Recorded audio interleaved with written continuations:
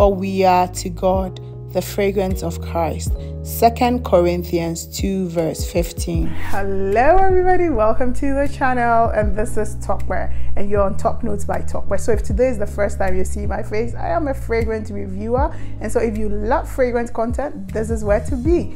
Click the subscribe button, turn on the notification bell so that you are always in the loop when I upload a new video. Today I'm going to review a Lattafa fragrance. So if you're interested in knowing which fragrance, without much ado, let's get into the video. So the fragrance that I am reviewing is the beautiful Lattafa Al Nashama. So this is what it looks like. This is a really beautiful scent. I like the bottle. I like the marble-like cover thing, though I find that the cover is like, this is the whole bottle, okay?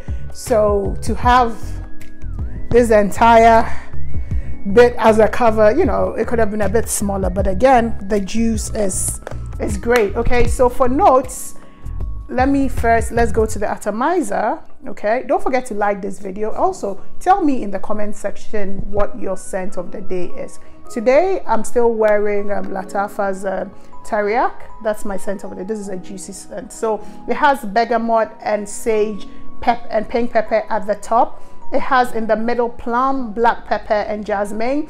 In the base, it has Saffiano leather, it has amber, it has patchouli, and it has moss. Okay, so this is more, if you want to look at the accords, it's a fruity, it's a sweet scent. Okay, so it's a fruity scent and it's a sweet scent. That's what I pick up on the most. So I'll say that I'm going to spray it here.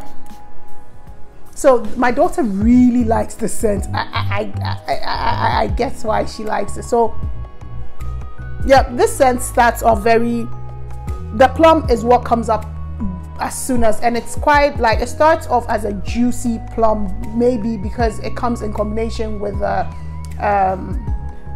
bergamot, so it comes up like a juicy. So it just imagine like there's a plum that has been diced into a bowl of ice, and then you sprinkled a bit of bergamot on it, and you know, so it gives it that freshness to it. That's how it begins with.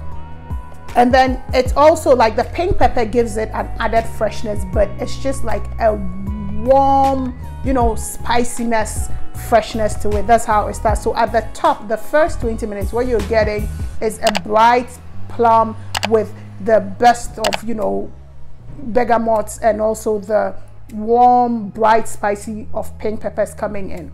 And then after like 40 to 1 hour, it begins to, you know, come better, much more into itself. And when it comes into itself, it begins to get warm, and then the amber makes the plum very jammy, so you begin to pick up a very jammy, almost syrupy plum note after the first hour of the fragrance. And this is where the fragrance gets really good. The jammy plum now comes up with that Saffiano leather, but again, it's not leather like strong core animalic leather. What it is almost like a dusty leather that it has. And then what I notice is that the jasmine shows up slightly when the plum becomes jammy, but the jasmine you're picking is an indolic jasmine, so you almost don't smell it because it sort of blends so well with the plum, and that's how it stays till the end. So till the end, it's just a sweet jammy plum with like a warm amber base and some whiffs of like a dusty suede note. So it's very, very beautiful. It's slightly almost linear, but it's just very, very beautiful. I would say that it's quite a unique scent. It's juicy, especially at the first 1 hour, where the plum is bright and juicy and it's mixing well with the pink peppers and the bergamot. It's so juicy. Then at the second phase, it begins to get that jammy plumness with a dusty leather or suede kind of vibe, and then with the warm amber in it. That's what I get. This scent is quite a great scent. It has it has quite a good longevity. I know that I do have a vintage radio, which I might do a side-by-side comparison of the two.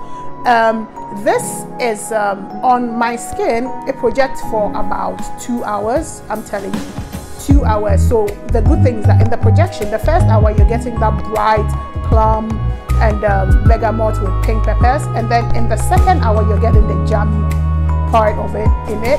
And then it has, this is a very, you know, it has quite a great sillage. It's about an arm's length, so it sort of leaves a statement.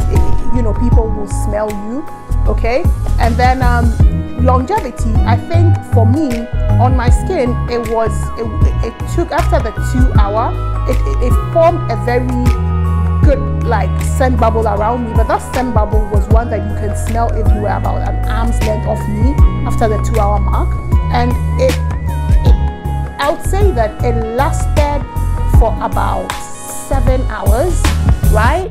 And I find that after the 3 hour mark, it stays much closer to you, almost like not closer to you, but not as close as a skin scent. You understand? It stays much closer, but you know, you'll be getting whiffs of it. People can also smell you. This is an absolute compliment magnet. Like, everybody that has smelled the scent of me has complimented me. Like, it is an absolute compliment magnet, at least on my skin. Like, the first day, the thing that drew my daughter to it was that she had come, I was playing around with it. I work from home most of the time, so she was like, "Mommy, what are you wearing? This place smells so good." I was like, "Oh, because I wore it in the morning right after you guys left for school." It's like, "Oh my god, I can really smell it." So when I was coming through the corridor, so I work in the living room, she's coming from the corridor, like, I can smell you, you know. And I find that was really great. So this has it's a very nice scent. It's great performing. It's not, I won't say beast mode, but it performs very well, you know. So it's not that like beast mode scent, but I would say it performs very well.